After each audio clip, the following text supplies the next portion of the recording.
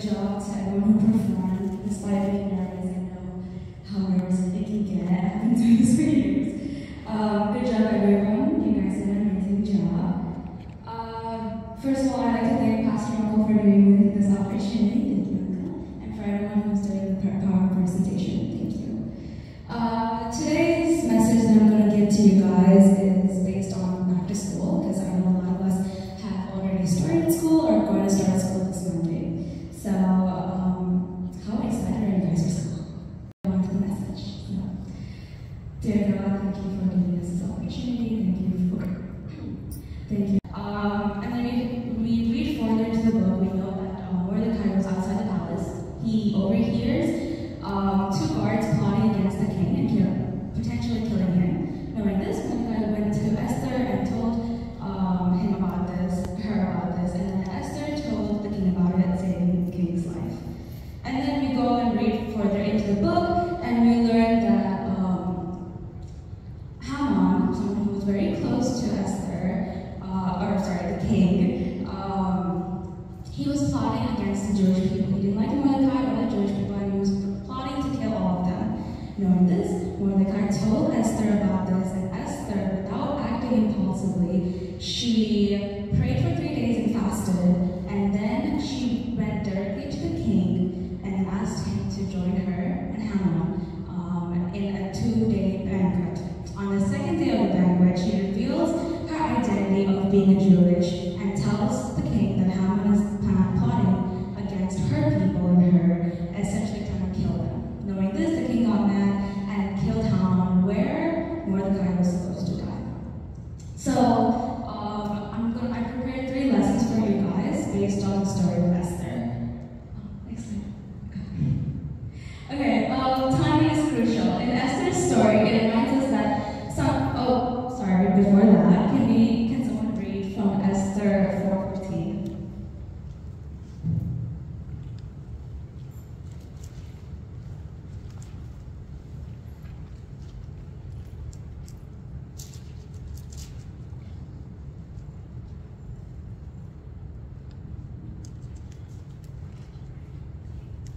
For if you remain silent at this time, relief and deliverance for the Jews will rise from another place. But you and your father's family will perish, and who knows but that you have come to your royal position for such a time as this. In Esther's story, reminds us that sometimes our circumstances are part of a divine plan that God created. God places each of us where we are for a reason, even if you don't understand why. So think about it. When they were selecting a queen, there was so many women in Persia, right? And her being the queen, she was able to save the people of Jew. Another character in the story that teaches us that timing is crucial is Mordecai. Mordecai was at that place for a reason. He could have easily been in the market, he could have easily been at home, but he was outside the palace overhearing the guards. So it reminds us that we are put into situations, whether we like it or not, for a reason and for God's greater purpose. So times of blessing or difficulty, trust that God's in control and that He will provide peace and clarity in every situation. So when in our lives, day to day, whether we're in school or whether we're in different places, remember that trusting in God and that He's in control can help us find peace and calm us in any situation. Next slide. Can anyone read Esther 2:15-18?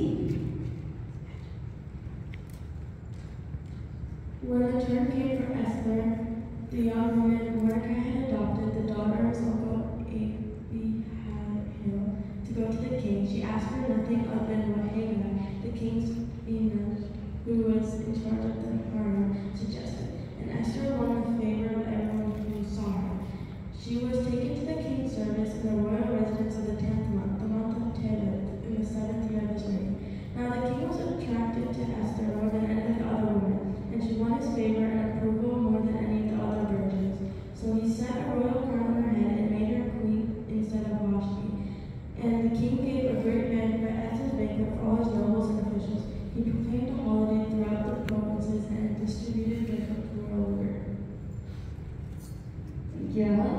So wisdom and decision making. Esther's wisdom is how she conducted herself during her time in palace. She, including taking advice from Mordecai, Haggai, she knew how to use wisdom, and she knew how to use it with discretion in her decisions. Esther probably had so much challenges in her life, right? She hid her huge identity of being Jewish, and every moment of being in the palace might have been a challenge for her.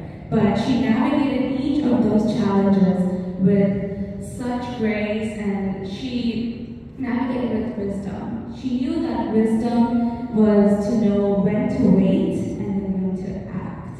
So in our lives, we make a lot of important decisions. A lot of us are going to college, a lot of us are planning on going to college, a lot of us are applying for colleges, a lot of us taking SATs, ACTs. We're taking so much big decisions in our life.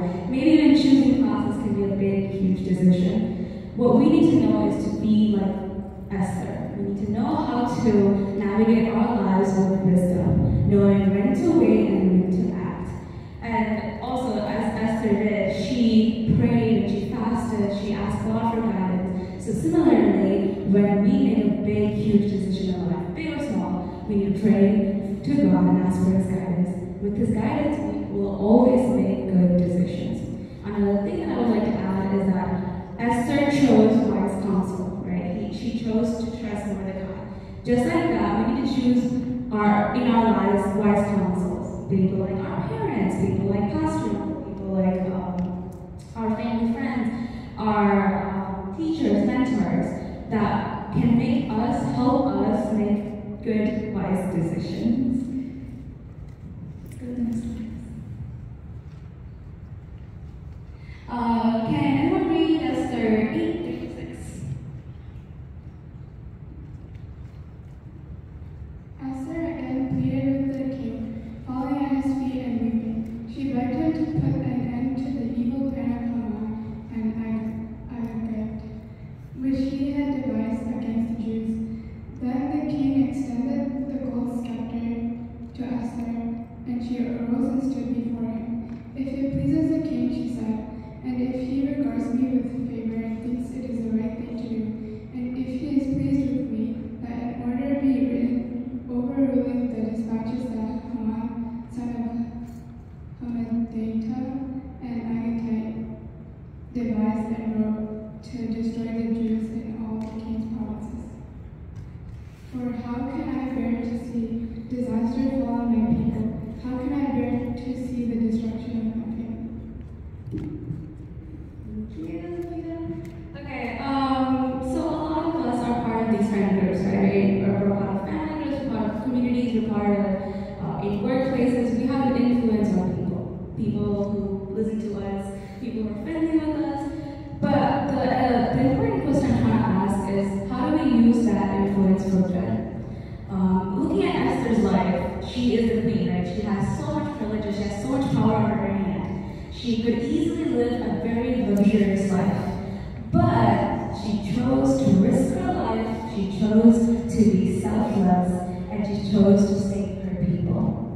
Similarly, in our lives, when we have influence on others, when we know that people will listen to us, we need to make an important impact and a positive impact on their lives. Things like encouraging them, things like helping them, things like when they're going through things, to like hard times, to help them, to guide them to God, and tell them that God's in control and that everything is going to be all right. See that you are part of this role, being influential, being well-known, being the person that everyone trusts for a purpose, and that purpose is to show the love of God to other people. Also, remember the ripple effect. If anyone doesn't know what the ripple effect is, if I was kind to another person and show the love of God to the other person, that person feels loved and seen to the point where they will show it to someone else, and it keeps going in a full circle. So in our lives, when we go back to school, know that when you are part of a friend group or part of a group that people will listen to, know to make an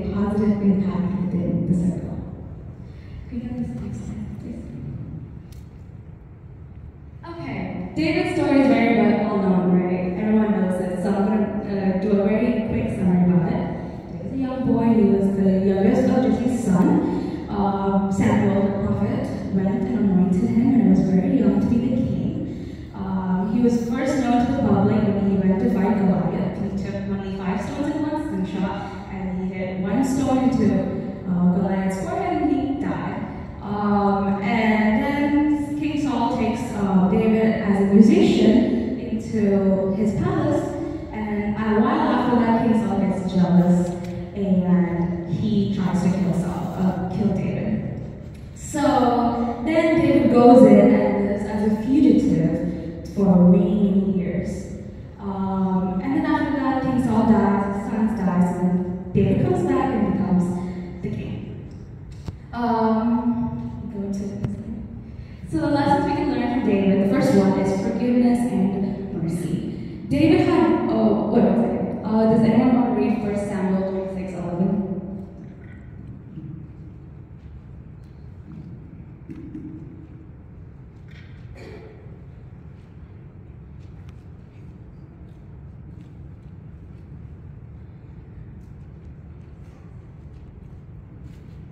But the Lord forbid that I should lay a hand on the Lord's anointed. Now get the spear and water jug that are near his head and let's go. So David had many opportunities to kill Saul, right? But instead, David chose to forgive Saul. David chose to show mercy to Saul because he was anointed by the Lord. So in times of hurtfulness, when someone hurts you, someone close, someone around you, and you don't expect it, and you feel like you have to take revenge, know that you should be more like David. When things get tough, forgive others and show mercy on them. Because we have no right into taking revenge, because God will bring us justice for us. So when times of trouble comes to us, because it's new school year, I understand of all the new friendships and people can be hurtful, people can do things that hurt you. So when you get hurt, remember to pray to God and let Him be in control, and that you forgive that person and show mercy to them. And when you know that God is in control, you will feel this weight lifted off of you, so you don't have to worry about that, and God will bring justice for you. Let's go to the next slide, please. Does anyone want to read 1 Samuel 16:30?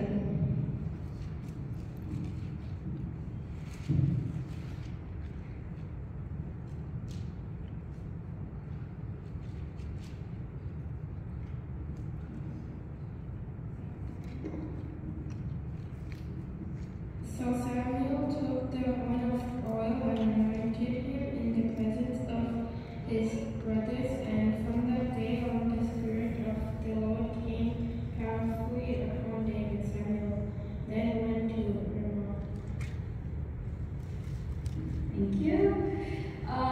Similarly to our first lesson, trusting God's plan, David was anointed as a king when he was still young. He had to wait many years to become the king. He was patient and trusted that God's timing and God's plan will come at the right time. We need to understand how David trusted God. David had this unwavering trust. Imagine fighting Goliath. He is super tall and he is scary, right? Just imagine going unshielded, no backup, just 5 stones and a single shot. It's literally impossible without God's help. David trusted that God was right in front of him and that God is going to fight that battle for him. And he's going to win, he's not going to get killed. We need to have the same kind of trust in God. When we know that God is that powerful and that God can fight anything in this world, we can feel more secure, we can feel more happy, we can feel more relaxed about moving on with each step of our life.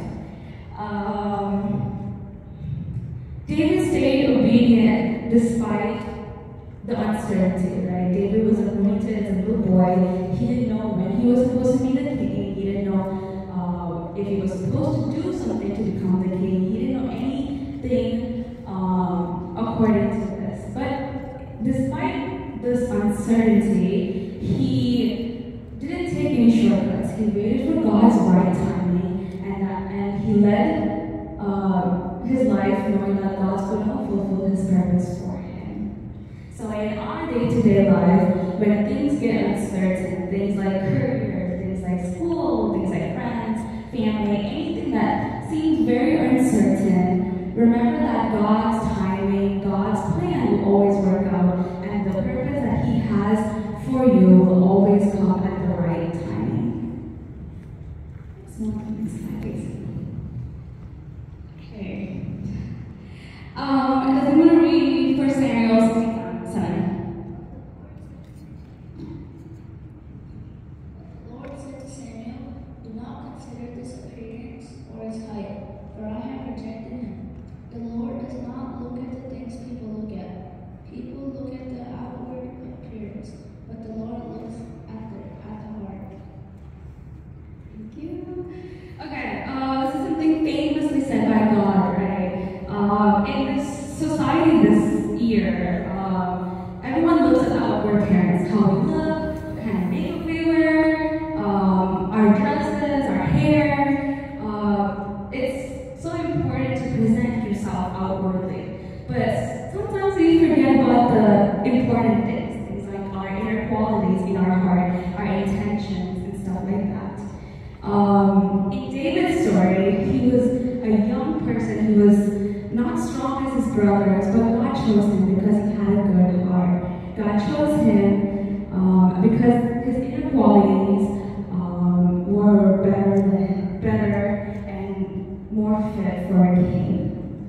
So, in our lives, when we go into real life, when we go into school, we need to remind ourselves that our inner qualities like humility, being loving, being kind, being trustful, and having all of these positive emotions is the best for us, and that our outward appearance isn't important, but what we have inside of us is what is important. A way to do this is reading the Bible regularly, praying to God, asking God to develop these inner qualities and to help us be more like Him and love more like Him.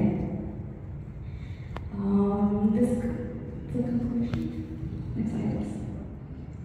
Okay, so this concludes my message. I'm going to do a little summary of what we learned. Time is crucial. We were put into that situation, whether it's good or bad, for a reason. So know that and take opportunity when it comes. Wisdom and decision making. Remind yourself is having wisdom is to know when to wait, when to act. And you only get wisdom when you ask God for it. Using influence for good. When you know that you're well known by people, use that influence for good, encourage others, and benefit their lives too. Trust in God's plan. Remind yourself that when things of uncertainty comes, when seasons of time that you don't know what's happening in your life, that there's a plan for you, there's a better plan that God has for you. So trust in God and pray to God for His guidance. God looks at the heart of the parents. Remember that your outward appearance is not important to God. Your inner quality is what is important. So remind yourself to be more humility, to have more love, and to show love and to show mercy. Forgiveness and mercy. Remind yourself that even at times when people hurt you, not to take revenge because it's not our right, it's God's right, and God's going to judge us correctly for it. Thank you everyone for listening. Does anyone have any questions? Okay, let's end this part with prayer. Anyone want to pray? No? Okay. Dear God, thank you for giving me the opportunity to do this message. Thank you for letting me speak the word of you. And that we learned something from this, and we learned to have wisdom, we learned to trust you, and we learned to navigate this new school year with such grace like Esther, and to navigate it with wisdom and discretion, and have